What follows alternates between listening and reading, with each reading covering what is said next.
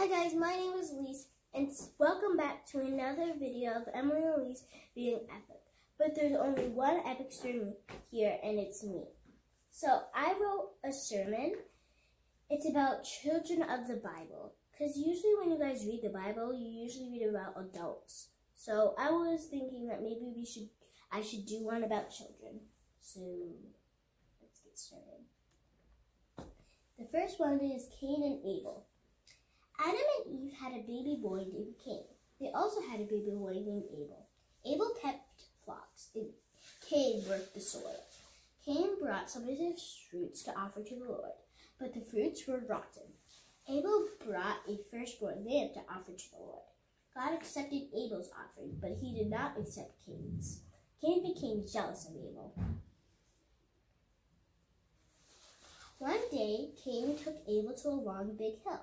And then Cain picked up a rock and hit Abel on the head with it. Then Cain went home. And when he got home, God asked him, "Cain, where is your brother Abel?" And Cain said, "For I am not my brother's keeper." God knew that Cain killed his brother. God said, "Cain, why did you kill your brother Abel?" "What do you mean, God? I would never kill my brother Abel," said Cain. "Would you guys kill your siblings just because you got mad at them or something? I'm not sure I would." Next one is about Samuel. Hannah was barren, which meant she could not have children. So one day she went to the front of the temple and mouthed a prayer to God that she may have a child. Hannah promised God that if he gave her a child, she would give it back to him. Eli the priest saw her mouthing a prayer, but no words came out, so he thought she was drunk. He said to her, "How long are you going to stay drunk? Put away your wine." She told him that she was not drunk, but was grieving and pouring out her soul to God. Eli told her that God would grant what she requested. Hannah had a baby boy. She named him Samuel, which means God heard. Hannah kept her promise to God and gave her son to Eli so that he might minister before the Lord and under the priest Eli. I never thought my parents prayed for me. What about you? One night, while Samuel and Eli were sleeping, Samuel heard a voice. Samuel thought Eli was calling him. So he went to Eli and said, "Here I am, you called me?" But Eli said, "I did not call you. Go back and lie down." So he went and laid down. The Lord called Samuel again, and Samuel got up and went to Eli and said, "Here I am, you called me." "My son," Eli said, "I do not call you. Go back and lie down." For the third time, the Lord called Samuel. Again, he went to Eli and said, "Here I am, you called me." And Eli realized that the Lord was calling the boy. So Eli told Samuel, "Go and lay down, and if he calls you, say, 'Speak, Lord, for your servant is listening.'" So Samuel went and lay down in his place. Again, the Lord called Samuel and said, "Speak, Lord, for your servant is listening." God told him, "See, I am about to do something in Israel that will make the ears of everyone who hears about it tingle. At that time, I will carry out against Eli everything I spoke against his family, from beginning to end. For I told him that I would judge his family forever because of the sin he knew about. His sons blasphemed God, and he failed to restrain them. Therefore, I swore to the house of Eli, the guilt of Eli's house will never be atoned for my sacrifice or offering." Samuel grew up to be a prophet of God. Do you think your parents always call you, or do you think the Lord is calling you? What do you think the Lord's voice says? Joseph had 11 brothers. His father loved Joseph the most. One night, Joseph had 2 dreams. One is about 12 bundles of grain. 11 of the bundles of grain bowed down to another bundle of grain. The other dream was about the sun, the moon, and 11 stars bowing down to Joseph. Joseph told his dreams to his brothers. His 10 older brothers hated him. They especially hated him when their father gave him a coat of many colors. Joseph's older brothers hated him so much that they threw him in a well and sold him as a slave to Egypt merchants. This may seem bad, and it was, but God had a plan for Joseph.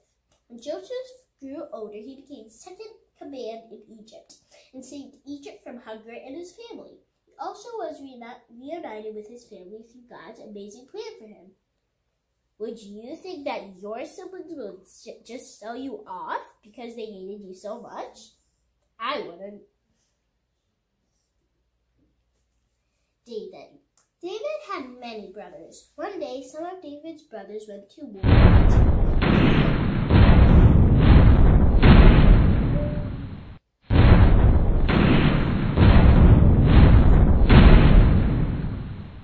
Philistines. David told his father that he wanted to fight the Philistines too, but his father said he was too young and small. It had been a couple days later. David's father asked David to bring his brothers some food, so David did as his father asked. He brought the food to his brothers at their camp. He overheard his brothers talking about how they were scared of a giant named Goliath. David was not afraid. He asked the king if he could fight the giant, since he knew God was on his side. At first the king said no, but then he agreed. David picked up 5 smooth stones from a brook and met Goliath on the battleground. Goliath laughed at him since he was so small. David took a stone, put it in a sling, swung it around and around, and threw it at Goliath. Finally, David stabbed Goliath, and Goliath died. When David grew up, he became king of Israel. I don't think I'd be as brave as David. He is pretty brave to fight a big man when he's just a tiny boy. Jesus.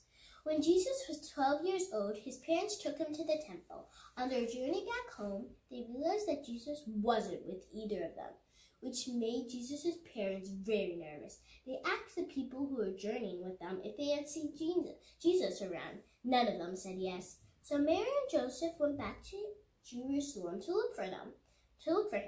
They looked all around and could not find their son. They finally found him at the temple teaching the high priest. When they found him, his mother said to him, "Son, why have you treated us like this? Your father and I have been scared sick searching for you." "Why were you searching for me?" he asked. "Didn't you know I had to be in my father's house?" But they did not understand what he was saying to them. Then he went down to Nazareth with them and was obedient to them. But his mother treasured all these things in her heart, and Jesus grew in wisdom and stature, and in favor with God and man. What would you do if your child just randomly disappeared and you found him in a temple teaching the high priest? I'd be shocked. We children can serve God in many ways. We can be kind, we can share with others, and help people in need. And we can have different types of what we are. We can be bad like Cain, who killed his brother. We can be obeying like Samuel. And we can be as brave as David. We can be as smart as Jesus. We can be a lot of things. And the things that I use for my sermon, well, they're called sources. I use the Bible and Emily, my sister. So, bye!